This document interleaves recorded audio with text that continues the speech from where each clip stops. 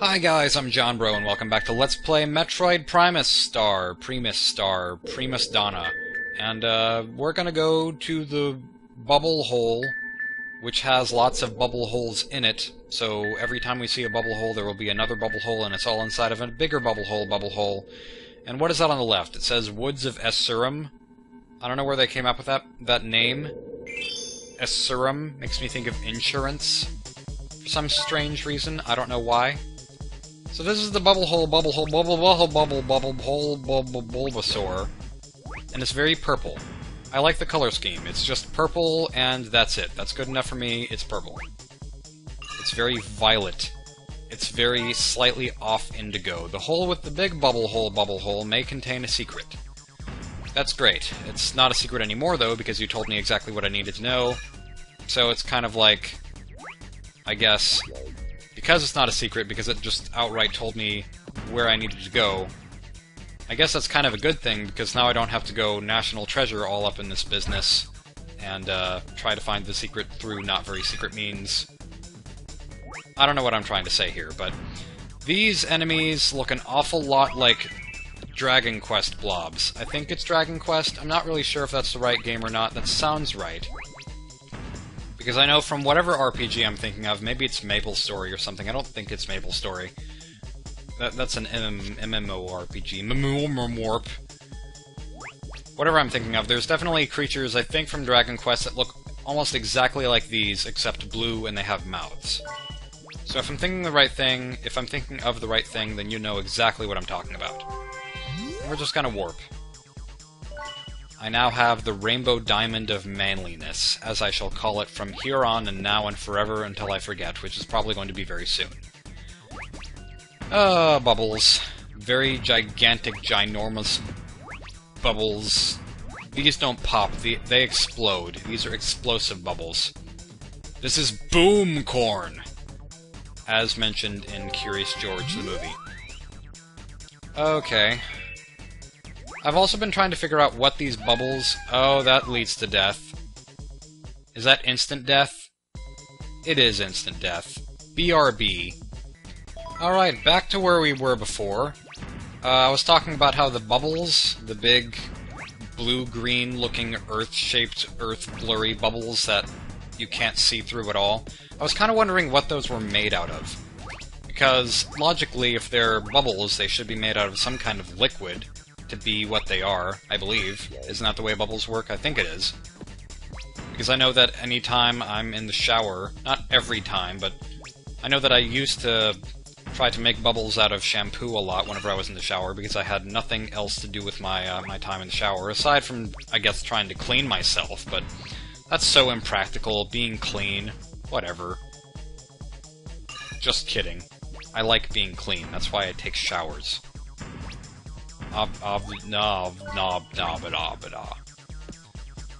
Yeah, I'm guessing maybe... I don't know, the best thing that I've been able to come up with is maybe they're like hair gel, or perhaps they are aqua, green, mustard, combined with dark blue tar, and that's what makes the bubbles. No idea. No idea at all. Maybe there's nothing that could possibly make that kind of bubble. But that would be kind of cool to see a bubble that had no see-through qualities. It was not transparent, it was not translucent, anything like that. That would be interesting. I want to see that happen right now. Right now in real life, I want that to happen. It must be a thing that exists. And also, these things look a whole lot to me like the brain slugs from Futurama. I think that's what they're called. I could be totally wrong about that. I know that any time that I see something and I think it looks like something else, I try to go back and look at whatever I was referring to, and it doesn't look anything like the thing that I was referring to, but just off the top of my head, these things look like Futurama brain slugs. But I hope that they're not brain slugs, because I don't want them possessing my brain and turning me into the kid from Limbo, trying to, you know, possess him into jumping off into cliffs, and into water and such. I don't know. I don't want that to happen to me. That game is creepy. I should play it again. But I haven't played very much of it because all I played was the demo, and I watched Josh Jepson's whole Let's Play of it, and then I kind of didn't see a point in playing it, but I still want to play it because there's so much that I missed. Also, more bubbles. These bubbles are so sweet. They're just like a couple. They just bounce around doing their own thing, and then every so often they just kiss. And this is the most pointless warp that I've ever seen in my life. I don't know what the purpose of that was. And these things, this thing that I'm standing on, as well as all things identical to it, reminds me of the uvulas from Lord Jabu Jabu's belly, as does the rest of this place, actually. It all kind of looks like Jabu Jabu's inner stomach. But it also kind of looks like it's made of cloth, or straw or something. I really don't know. This is like a carpet texture. And it makes me think of maybe those huts in the first world of Banjo-Kazooie, because they're like the big teepees that you crush, and then all you can see are the tops of the huts, and that's it. That's what that reminds me of, and this blob has hairy eyebrows. That is kind of disgusting. I do not want it to have hair anymore. That makes me sad. I did it! Way to go, Bomberman, and now I'm going to go to a place that I didn't try to record earlier. Actually, I sort of did, but I don't know anything about it. Errar's Lake. I don't know what that's supposed to be. Is that like WinRAR? Are we opening an Errar's file? I sure hope not, because that would be very difficult, seeing as this is a Nintendo 64, and I can't imagine how difficult it would be to compress things on a system this old. But I could be very wrong. I'm just making guesses based on how much the system lags with all of its different games. Because I know that the way that Nintendo 64 cartridges work is different from the way CDs work, because CDs have, they have significantly longer loading times, obviously, but the thing that's different about them is that whenever you're actually playing the game, it lags a whole lot less. So that's why Tony Hawk's Pro Skater 2 has crazy loading times, and then whenever you play the game it's super smooth and everything, and I can't picture it being the same way with a Nintendo 64. I think it's also on the Nintendo 64, so I could test that someday if I wanted to get the game on two systems. Anyways, also something that I learned recently, fairly recently, about the Nintendo 64 and all cartridge-based games in general that I didn't know before, is that apparently they have batteries. I just never pictured a cartridge having batteries before. Ever in my life. That was just a thing that did not exist in my brain. Nothing in my mind conceptualized any such thing being a thing. And I guess the reason that I thought that is because, you know, whenever you have a cartridge, you always connect that cartridge to something that is wired. You know, whenever you have a wireless phone, it makes sense for the wireless phone to have batteries because it's not connected to anything. But then, you know, then you have phones that are connected by way of cord, and those don't need batteries because they are connected with a cord connecting to an outlet, or whatever those things are called. I think those are still outlets, even if they're the weird phone kind of outlet. I don't know. And I would really appreciate getting that life because I apparently need it because I've died a bunch of times in the past half hour or so that I've been recording this. Because I'm a silly person. I'm a silly human being with no ability to play any of the games that I like. But apparently I guess the cartridges or the batteries in a cartridge are used for saving. Like whenever you're playing a Game Boy Advance game or a Game Boy game, there's a battery in it just used for keeping the save data on, which I guess maybe makes sense. I just still can't picture you needing a battery, something with a limited supply of energy, to do something like that. It just doesn't make sense to me. With that out of the way, let's proceed further through this dark, dank, ugly-looking, beautiful Lord Jabu Jabu Belly Lake. Belly Lake. It's not a belly ache, it's a belly lake. Although I could be belly aching about how much of a belly ache this belly lake is. Because I haven't belly ached enough about this game.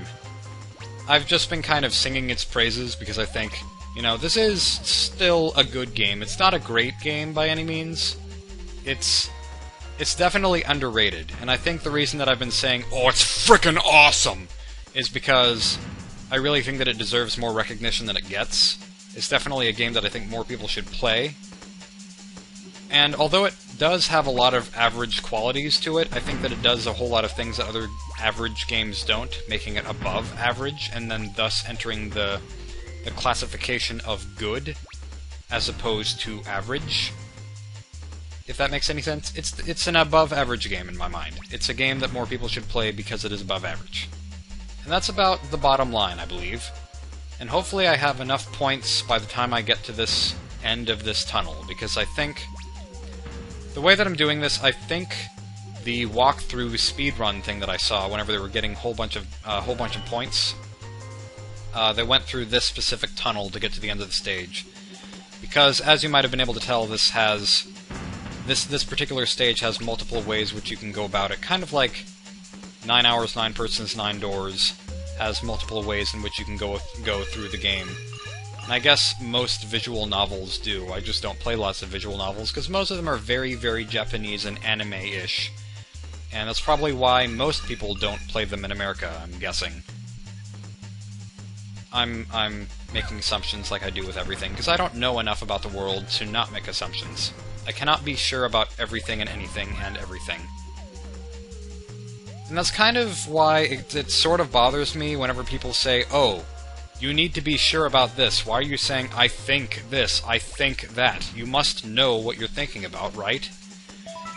Yeah, I just know that teachers say that sort of thing to me all the time, or they used to whenever I actually had teachers, and thank goodness I had enough points. I did it! I got an A+ on that assignment. Yeah, it just bothers me whenever... oh, I love this place. Sorry, I just need to pause everything that I was just saying to talk about how beautiful the atmosphere is here. I mean, this stage is not even that notable for the most part, except for the fact that it has no music and it's just with the water running, and it's perfect. I love it. That's not me saying, oh, this game is frickin' amazing just because it's okay. This is me saying frickin' amazing because this is frickin' amazing. I love the atmosphere here so much. Anyways, yeah, just, it bothers me whenever people say that you should always be sure of whatever you're talking about if you're talking about anything.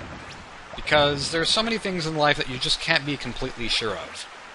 Like, I can't be absolutely certain that I will live through the end of this Let's Play. It's very possible that I could die from some completely random stream of events that I could have possibly, or no possible former knowledge of. You know, that's just a thing that could happen. I'm not saying it's great that it would happen, I'm just saying it could happen, and there's a very small outcropping right in here, little alcove that is very easy to miss. In fact, you're very, very, very likely to miss it, which is why I'm pointing it out, which is why I think it's kind of stupid, but in any case, yeah. The only things you can really be absolutely sure about in life are things like, what is 1 plus 1? 1 plus 1 is 2. That's just because that's a law of the universe that you really can't change without changing everything else about the universe. That's just kind of how it works. So, I guess that's the end of that rant. I don't think there's anything else I need to say about it. Whenever these bubbles get stuck together, they look like balls. They may look like balls anyway, but not like bouncy balls. I mean, like, you know what I mean.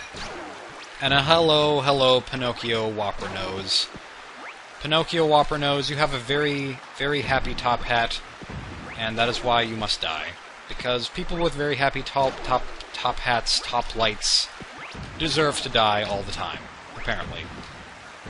I don't know.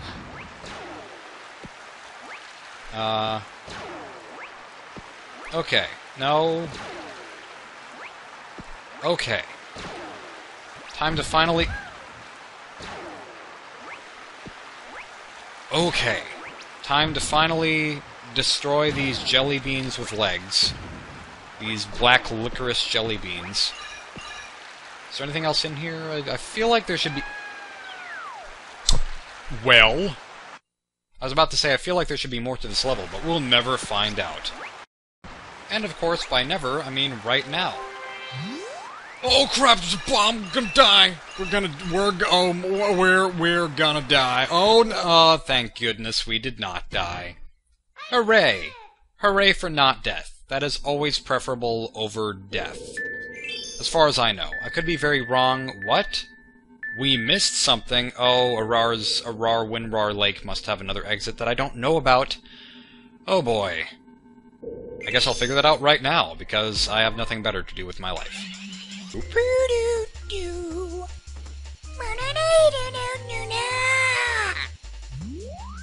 Okay. I see how it is. I see exactly how it is. I guess this is where I want to go. This is an interesting looking place. This is especially creepy for some reason. This is creepier than the other place. Maybe part of the reason that I think this is creepy is because this reminds me, this color, this whole color scheme here, really reminds me of the Majora's Mask title screen. I guess I don't really need to bother trying to get as many points as possible. I'm just going to try to get all the gems along the way. Yeah, I really like this. This is a cool mood. I like the whole mood that this place portrays. And what the heck is that? Not you. I wasn't talking about the bomb. I know what a bomb is. Or an ocean mine, I guess is what that would be called. Yeah, I'm just... this thing. What is this thing? Looks like a long strip of bacon turned into a seatbelt. I'm gonna go with that. It's a long strip of bacon turned into a seatbelt. Bacon seatbelts would be probably a really bad idea. Especially for your children. So if you had a bacon seatbelt, then what would the airbag be made out of? Would it be made out of just pork? A pork airbag? That just sounds disgusting. Although, it would be kind of nice if you got in a car wreck and then, all of a sudden, pork! Just slams in your face. That would be the most pleasant way to end a car wreck. I don't know what I'm talking about. But anyways, we did it! So next time, I guess we will be going to the place that I completely missed that I didn't know existed, the water sliders. See you guys then, thank you for watching, and goodbye.